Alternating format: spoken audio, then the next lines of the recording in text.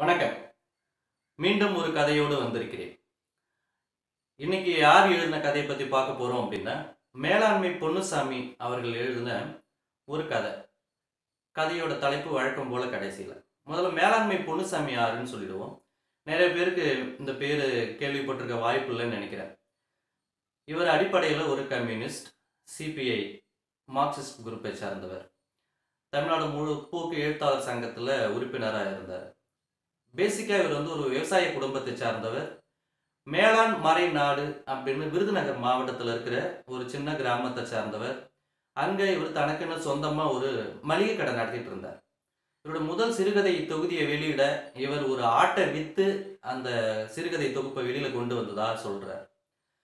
இவர் தன்னோட மின்சார பூ அப்படிங்கிற நாவலுக்காக சாகித்ய அகாடமி விருது வாங்கினார். இது எத்தனை பேருக்கு நமக்கு தெரியும்னு தெரியல. ஏன்னா தமிழ் சமூகம் எழுத்தாளர்களையும் கலைஞர்களையும் கொண்டாடுறதே இல்லை, குறைஞ்சபட்சம் வாசிக்கிறதே இல்லைன்னு நினைக்கிறேன். தொடர்ந்து வாசிக்க முயற்சி பண்ணுங்க. ஏதோ ஒரு சிறுகதையை படித்தா என்ன பண்ணும்? ஒன்றும் பண்ணாது. அது ஒன்றும் கசாயம் கிடையாது. ஒரு சின்ன மாற்றத்தை உண்டு பண்ணும், வேற ஒன்றும் இல்லை. கதைக்குள்ள போகலாம். சங்கரன் கோயிலிருந்து ஒரு பஸ்ஸில் பரமு அப்படிங்கிறவ என்ன பண்ணுறா, ஒரு ஜன்னலோர இருக்கிற சீட்டில் அப்படியே உட்காந்துட்டு வந்துட்டு இருக்கா. அவளோட காலால் ஒரு பெரிய கட்டப்பை, பிக் ஷாப்னு சொல்கிற ஒரு கட்டப்பை நிறைய நிறைய திங்கிறது.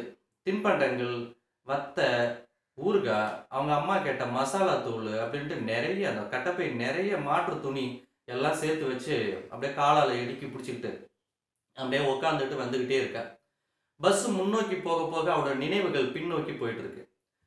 நேற்றுக்கு, அதாவது அன்னைக்கு கதை நடக்கிறதுக்கு முன்னாடி அவள் வீட்டில் அடுப்படையில் வேலை செஞ்சுக்கிட்டு இருக்கா. வேலை சமைச்சிக்கிட்டு இருக்கிறப்ப, குழம்பு கொதிச்சுட்டு இருக்கிறப்பவே ஒரு ஃபோன் ஒன்று வருது. ஃபோன் எடுத்தாக்க, அம்மா இந்த மாதிரி நான் அம்மா தான் பேசுகிறேன் அப்படிங்கிற. அவளுக்கு உடனே தெரிஞ்சு, ஏம்மா என்னாச்சு? வழக்கமாக நைட்டில் தானே கால் பண்ணுவேன், இப்போ என்ன? இல்லைம்மா, நைட்டு நான் வீட்டில் இருக்க மாட்டேன், அதான் உன்கிட்ட முன்னாடியே சொல்லிட்டு போயிடலான்ட்டு நான் கால் பண்ணினேன், அல்லது ஃபோன் பண்ணினேன் அப்படின்னு சொல்லுவேன். ஏம்மா என்ன விஷயம் அப்படின்னு கேட்குறப்ப, இல்லை அந்த மேலே தெரு மாடசாமி இருக்கா இல்லையா, அவன் இப்போவா அப்போ ஒன்று கிளட்டிட்டு கிடக்குறான், இழுக்க பிடிச்சிட்டு கிடக்கு, அதனால நைட்டு ஊர் முறைக்கு நாம சார் அங்கே போய் உட்காரணுமா இல்லையா, அதனால நான் நைட்டு அங்கே போயிடுவோம், உன்கிட்ட பேச முடியாது, அதுக்கு தான் முன்னாடியே சொல்லிட்டு போகிறேம்மா அப்படின்னு சொல்லுவான். அவன் சொன்ன உடனே இவன் பரமுக்கு ரொம்ப அப்படியே ஷாக் ஆகிடுது. யாரும்மா அந்த மாடசாமி? ஆமாம்மா அப்படின்னு.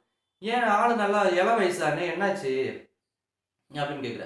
என்னவோ கிட்னியே புட்னியானு என்ன சொல்கிறாங்கம்மா, ஒன்றும் புரியல, நமக்கு யார் என்னத்தை கண்டாங்க அப்படின்னு சொல்லிட்டு, சரிம்மா நான் வரேன் அப்படின்னு அவள் சொல்கிறதுக்கட்டி பரம என்ன சொல்கிறா, மனசுக்குள்ள 1000 குழப்பங்கள் கேள்விகள்லாம் இருக்குது. இவ டக்குன்னு என்ன சொல்கிறா, சரிம்மா நான் நாளைக்கு ஊருக்கு வரேன் அப்படின்னு சொல்லிட்டு ஃபோனை வச்சிடுறேன்.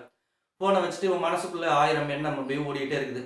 அப்போ திரும்ப நைட் ஆகுது. வீட்டுக்காரரு ராமசுப்பு அவர் பேர், அவர் வீட்டுக்கு வர்றாரு. ஏங்க நாளைக்கு நான் ஊருக்கு போயிட்டு வரேங்க அப்படின்னு சொல்கிறார். இந்த கொள்ளையில் அம்மா வேலை கிடக்கு, நீ எங்கே போகிற அப்படிங்கிறாரு.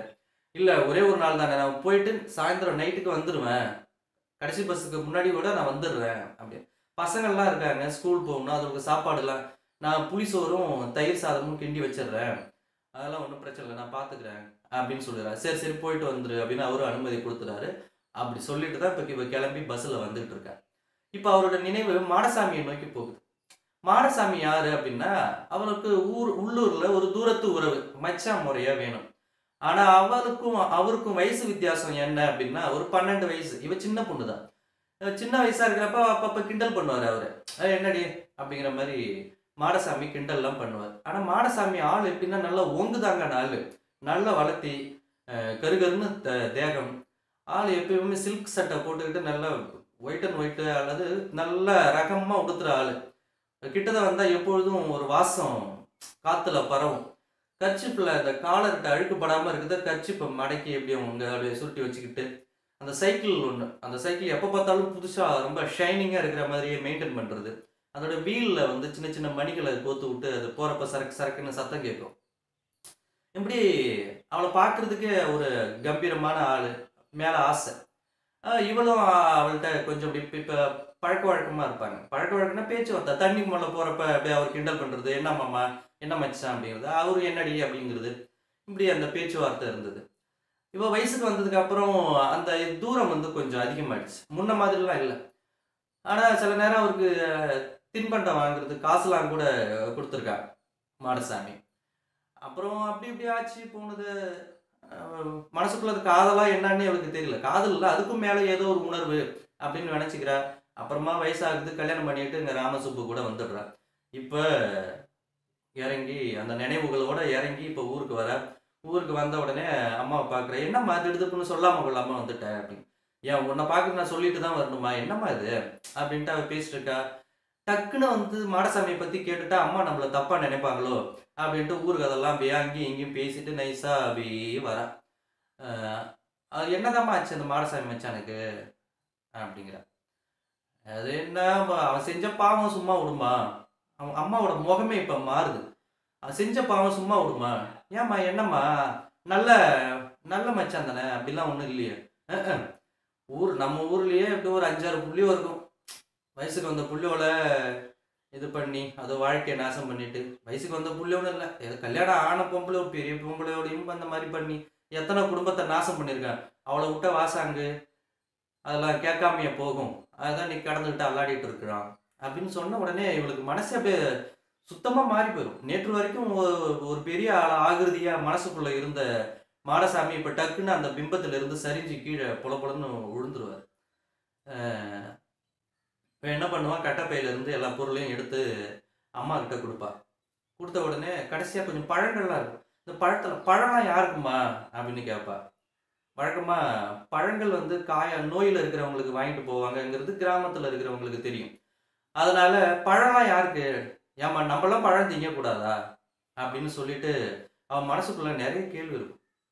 அ அதே நேரத்துல அவங்க அம்மா, அப்பாவுக்கும் பெரிய கேள்வி. "இவ ஏன் திடுதிப்புன்னு வந்தா? இவ எப்பயுமே ஒரு புரியாத புதிராவே இருக்காளே!" அப்படிங்கிற மாரி அவ இருப்பா. அதோட கதையும் முடிஞ்சு போயிடும். அந்த பழத்த குடுக்கறதோட கதை முடிஞ்சிருது. அடுத்தது என்ன? அவ கண்டிப்பா ஊருக்கு கிளம்ப போயிர்றா. அவரு ஊருக்கு கிளம்பி போயிடுறா. அது என்னன்னா, நாம நினைக்கிற எல்லா மனிதர்களும் நாம் நினைக்கிற மாதிரி இல்ல. அல்லது நம்மகிட்ட ஒரு ஒரு முகத்த காட்டுற மாரி, எல்லார்கிட்டயும் அதே மாரி இருக்கிறாங்களா? அப்படின்னா அப்படி இல்ல. அப்ப வாழ்க்கையில இந்த மனிதருடைய இரு வேறுபட்ட முகங்கள், அவருடைய அக உணர்வு எல்லாத்தையும் ரொம்ப அருமையா அந்த கதையில பதிவு பண்ணியிருப்பாரு. வாய்ப்பு கிடைச்சா படிச்சு பாருங்க. தொடர்ந்து வாசிங்க. ஆதரவு கொடுங்க. நன்றி.